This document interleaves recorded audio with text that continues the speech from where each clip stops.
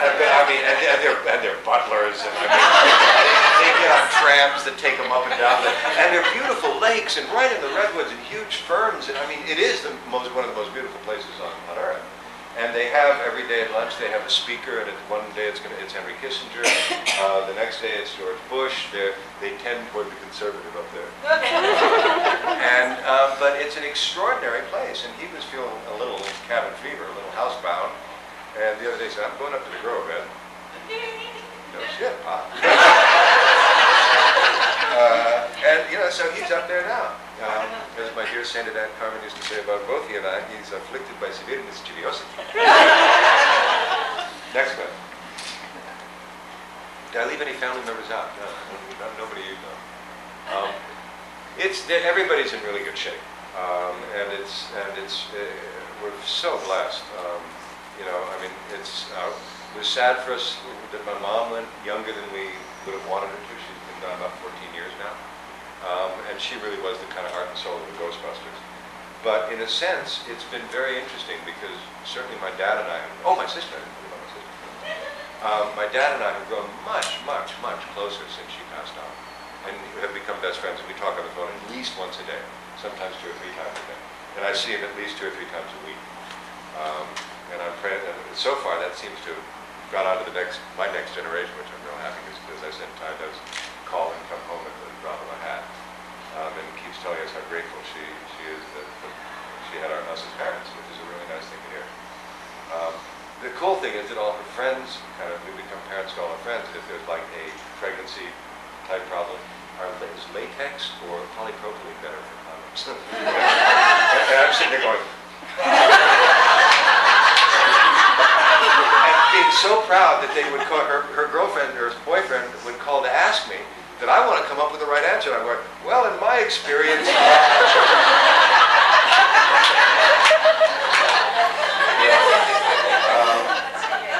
after I drink, I get really bad headaches. I'm going, oh, yeah, I remember when I used to drink a lot. Yeah, well, you know what it is? It's a blood sugar thing, I'll bet you. You should have a glucose tolerance test. And the girl found out she had like low blood sugar.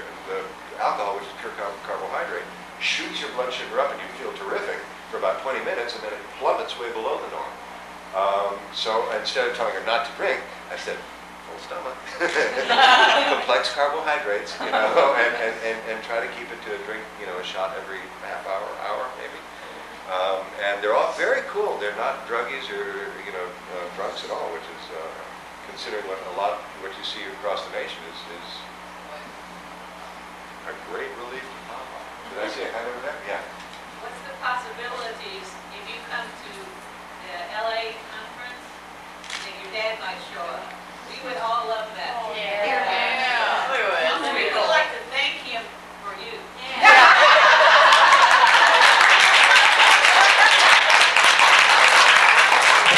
Well, in that case, 100%. I think there's a very good chance, actually. I don't want to promise anything. It would be great. But I think that there's a very, very good chance that I could get him to at least come by and say hi to everybody. And, you know, and it'd be good for him too. Ron and I, actually, it was very cool. After we kind of staggered in last time, I mean, I don't know how the hell we spent 9 hours on an airplane coming from LA to Orlando. But I had to literally get up at 3:30 in the morning to get to the airport, and then just flew all day, and we hadn't even been to the hotel. We literally came straight out of the car. Poor Ron was starving, so we had to get something to eat. And then we came straight into the auditorium to say hey to you guys last night. We came out afterwards, and he and I were standing alone in the kitchen, like 2 old troopers. You know? And he just said, God, aren't we blessed? You know, isn't it wonderful to have that sort of surge of affection? And I mean, and I said, yeah, and it's so unique. And it really is. I mean, that's one of the best things about the business. And I mean, to this day, my dad says, and I say the same thing, the most important thing in life is relationships. Everything else goes away, you know. Okay, you're talking about how you get a mental picture to do something, okay? You think about something that's happened. I'm being set up. Episode. I'm being set up. Yeah. The Nash Bridges episode. Yeah. You were a real jerk. Yeah. I know, I was trying to be nice. Yeah. Well, that considering the character, that was nice. Well, you know, the thing is, basically, Betty Davis said something to me when at one point talking about acting, and I was very lucky to grow up in a sort of bridging both Hollywoods. I grew up with people in the living room like Capra and Cooper and Stewart and Carol Lombard, who was my mom's best friend, and my dad used to sail with Flynn and Fairbanks and down to Baja, and William Wyler and Louis Milestone, great directors and actors and everything. And they were considerable people. I mean, as to misquote Isaac Newton, I think you know, we see so far because we stand on the shoulders of giants. I mean, these people were amazing, especially to a little kid. And so I was actually lucky enough to really sort of be around some of that. And I remember, and I got a lot of advice from a lot of people on virtually every topic you can imagine. And one of the things that I clearly remember Betty Davis saying, and she was certainly older at that point, was advising me to start to do character parts early as an actor. That it would be, aside from being much more fun, give me a much longer career. And it has proven to be true in a sense. And very quickly, and actually, in a way, it was sort of horrified my agents because with the first few films as successful as they were, my breakthrough into the business, the agents wanted me to keep repeating that. And that's sort of what tends to drive a creative artist to drink or driving into a telephone pole or, you know, death by mayhem or... whereas with a hero, you have to kind of, with a good guy, you've got to kind of walk the middle of the road. You know, you can't really be too creative in your choices. You can be interesting, hopefully, but you can't really chew the scenery like you can when you're a good character or a bad guy, you know. And in this case, this character, so I've tried to play about 50-50 over my career. 50% bad guys, 50% good guys. And I consider bad guy for me kind of a character role. But it's always interesting because a bad guy, anything you can think of that you can bring off, you can do. Which makes it much more interesting as an actor to be able to kind of do things, you know, that, oh, I can do, yeah, that would be very cool. Now, in this case, the Nash Bridges, sort of difficult because I really only had one scene. You know, there are a couple of little spots here and there, but it's really Cheech's and Don's show, you know. And I kind of had one scene, and that scene in itself sort of demanded me to be something which is rather difficult for this Latino, half Latino guy, which is to be understated and restrained.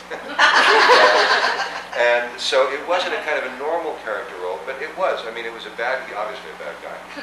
And in a kind of a strange script. The logic was a little stretched a little thin with the twins, and well, but he was this guy, this happened that their friend was the twin of the guy murdered 20 years ago. That, I mean, it was one of those, you know. And you just kind of sort of blow through it and hope that everything works out okay. It was a neat experience, which is how I kind of judge the value and the success of a job, by the experience itself and the people and the friendships. I actually off that did a martial law where I played a good guy. I had, I think, a couple of scenes in the martial law, two or three scenes in the martial law, and a couple of them were pretty good. In the Nash Bridges, there was really only that one scene. Where was your mind? What were you thinking of? He's so... I can't, you're filming, aren't you? I can't say that. That'll work.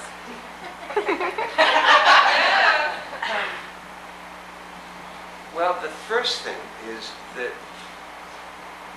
evil people don't think they're evil. So really, again, going back to an old Indian teaching, in nature there is no good and bad. There just is what is. There just is truth.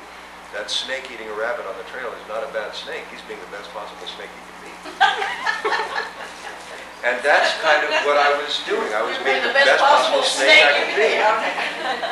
And I mean, nothing is scarier than a bad guy who doesn't consider himself a bad guy. Oh yeah, just sits there and grins. You know, I mean, and really is, you know, sort of, well, he feels a little superior to the people around him, justified in what he was doing for various reasons.